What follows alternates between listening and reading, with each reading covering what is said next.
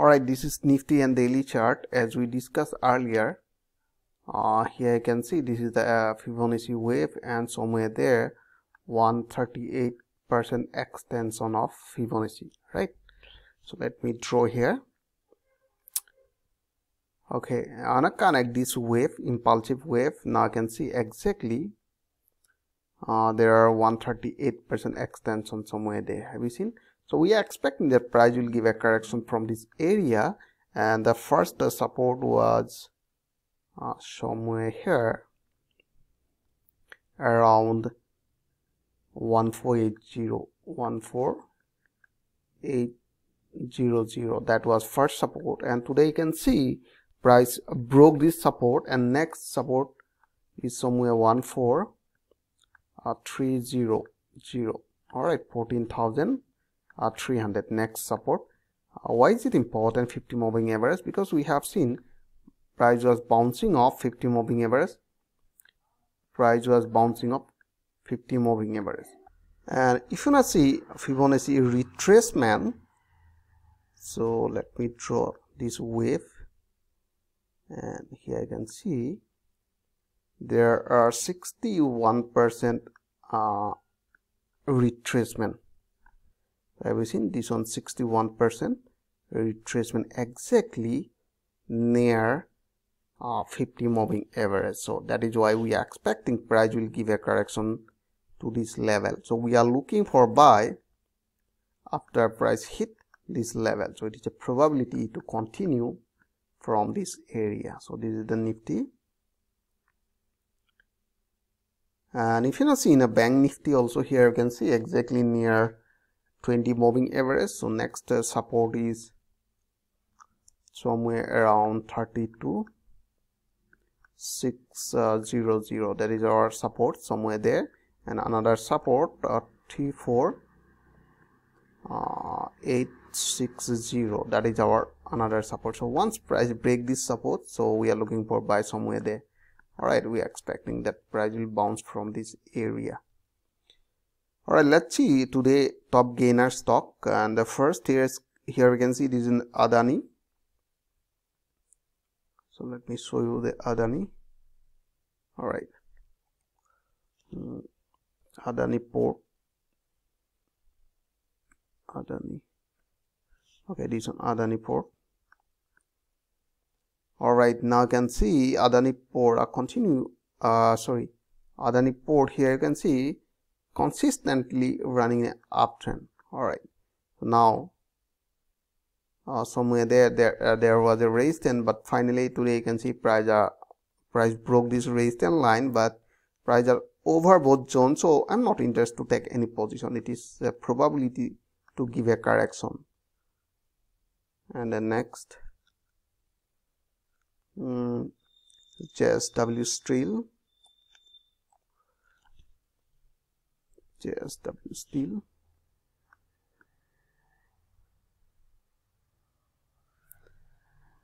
Okay, here you can see JSW just bouncing off moving average 20. Have you seen they are bouncing off 20, and somewhere they are 50, and right now price it is a probability to bounce again. So in that case we will apply breakout trading strategy. Let's just jump to in a small time frame like H1. Now in H1 here you can see that is the resistance line, multiple rejection. Have you seen? Rejection, and somewhere rejection. So we need a breakout. So once they break this level of 413, we are looking for buy, not now. All right, now you can see this area price are running sideways, and we need a breakout. So once price break this level, so definitely we will go for buy. 413, remember. And another, okay, Hindalco. Okay, Hindalco. All right, this one Hindalco.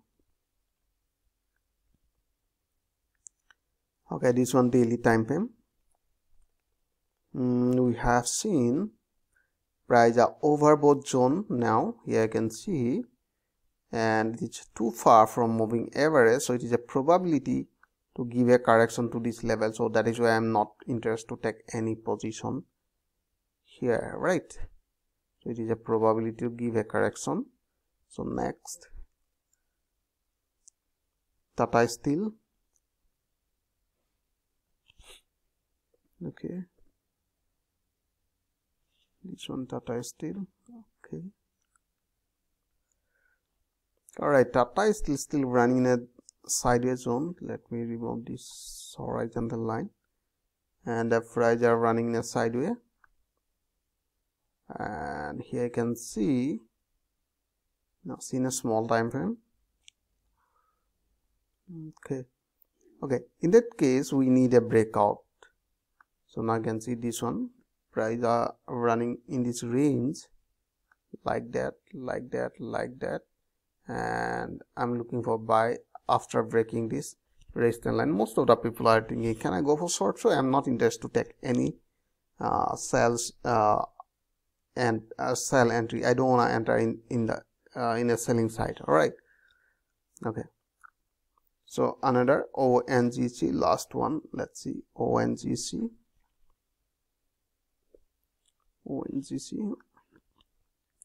Oil Natural Gas Corporation. Now you can see daily time frame. Okay, now here you can see that was a resistance line somewhere there, and here you can see. So most of the people are thinking, hey, can I draw somewhere there and or here? So in that case we are using zone. So let me draw the zone. Okay, let me draw another horizontal line by connecting this one. So you can see this area called zone. So in that case we need a breakout. All right, now you can see price exactly in between this zone. So this is the resistance zone. Now it's becoming a supporting zone. So once price break this zone around 107, I'm looking for buy above this supporting zone. All right.